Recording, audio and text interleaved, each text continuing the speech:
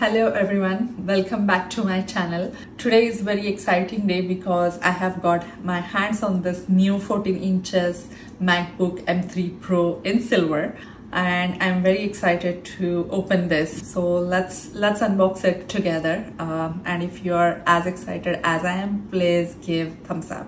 All right, let's get started. Okay, so this is the box of new MacBook Pro. Even the box looks nice. They have this new design for their new series. And to open this box, looks like I need to cut through the tapes.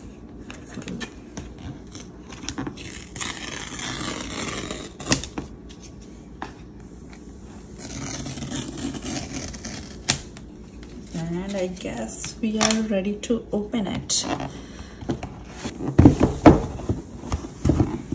And there you go. Beautiful MacBook. There is a protector all over it, so I'm gonna take it off. Oops.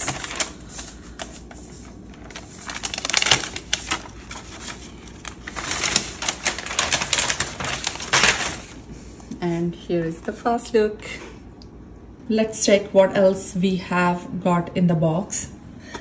Looks like a power cable and it's USB-C, and there is a user manual. And look at this, the Apple stickers, 2 of them. And adapter. Yep. Now it's time to power up this beauty. I am plugging in the power, and look, this charging cable is also matching with the laptops. That's just beautiful. Let's open it for very first time. And there is one more protector on screen.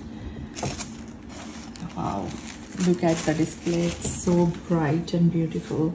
While it's booting up, let me share a bit about why I chose this MacBook. As a DevOps engineer, I needed a powerful machine to handle my engineering tasks on the go, as well as I will be using this MacBook to shoot my YouTube videos and edit them.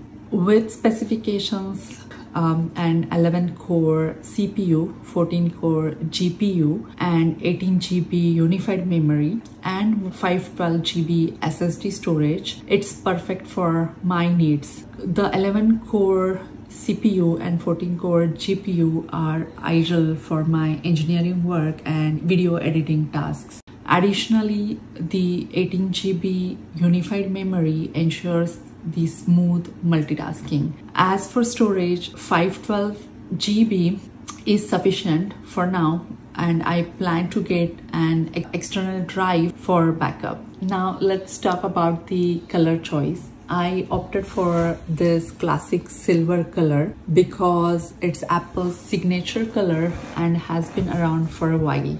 It's well tested for scratches, dust, and durability.